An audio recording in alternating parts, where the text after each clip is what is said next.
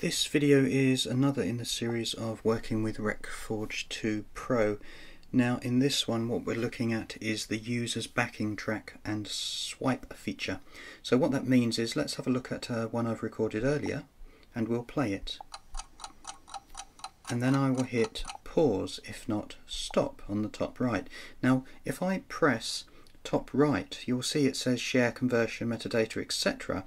What it does not say is user's backing track. So if I put my finger on the tablet here in the blue bar at the top center and I drag down, you'll notice it reveals in the background the list of audio tracks. Notice top left, green is highlighted.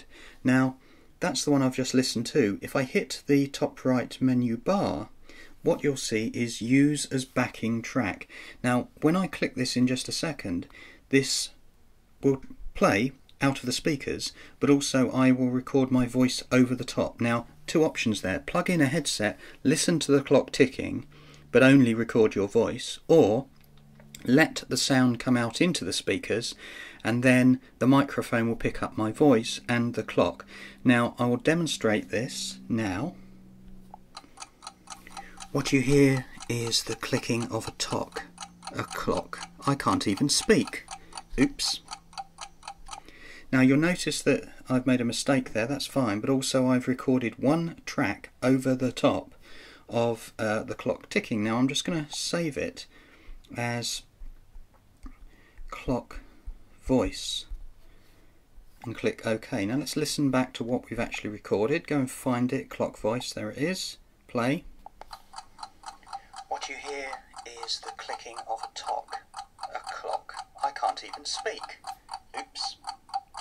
Okay, so now let's do that in a second variation, and I'm going to go back. Remember, I'm going to look for the clock file, which is that one. Top right, still not there, doesn't matter, sometimes it's there.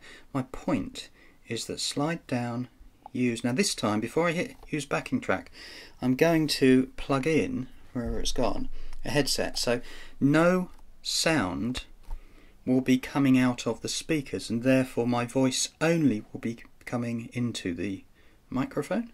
Watch. I am hearing the ticking of a clock in my ears, and this is a voice over the top. Now let's play that back. I am hearing the ticking of a clock in my ears, and this is a voice over the top.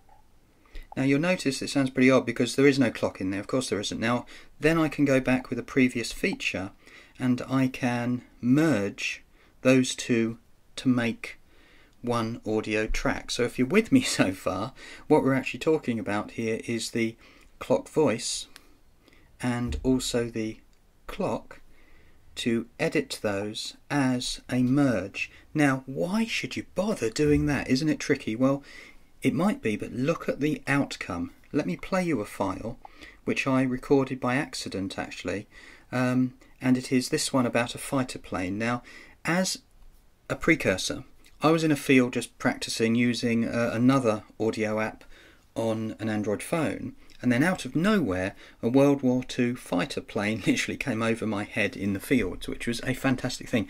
Listen to my voice at the start, and on this clip you'll see and hear that the microphone cannot handle my voice at one moment because it's auto shifting, but you've got a fantastic pop of the fighter plane engine as it goes past. The issue being that my microphone could not pick up my voice in close range, and also a fighter jet with the propeller and the engine overhead. So that's why you might want to record two different audio tracks to get a really good result. Let's just play the clip.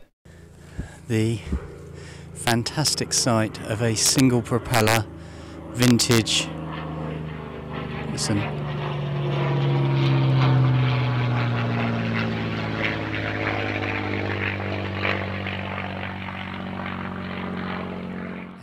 Now that's the clip. Now I might provide in the post-edit to this video the actual proper clip, you can hear it a lot better, but I'm just going to play the start of it and listen to the word where I say fantastic, and it really pops the microphone too heavy. Listen. The fantastic sight. Oh, that's nasty, isn't it? You listen again. fantastic. It just pops the microphone and it's far too heavy. So if you're using multiple clips, my tip is really get used to using everything you can on this app, because I think it's very useful, but like anything in life, practice makes perfect.